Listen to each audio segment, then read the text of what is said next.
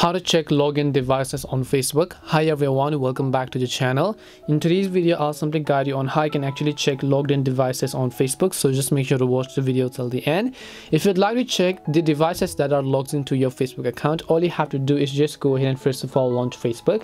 Once you launch Facebook, you will see this type of interface where you just need to tap the three lines icon from the top right to come to the menu page.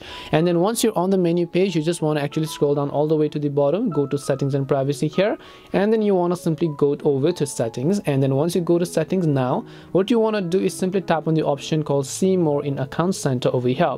So once you go to account center, which is basically a new update over here, what you want to do is you want to go to password and security. As you can see, tap on password and security.